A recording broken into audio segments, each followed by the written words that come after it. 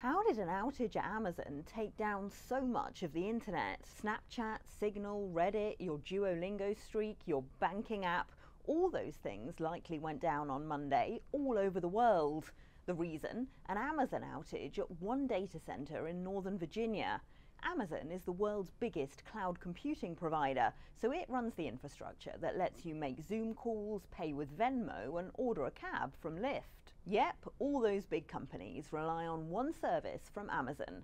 Amazon Web Services has about a third of the global cloud market. Microsoft and Google have another third between them.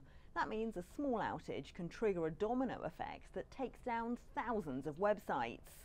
Critics say Monday's glitch shows the world is too dependent on just 3 tech companies. For companies outside the US, there's also a national security risk. All that data is stored on American servers.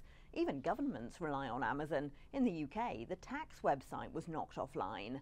Amazon says there was no foul play this time, but the size of the outage shows how much damage hackers could do if they hit just one company. The big tech companies say their sheer scale and resources helps keep their services and your data safe.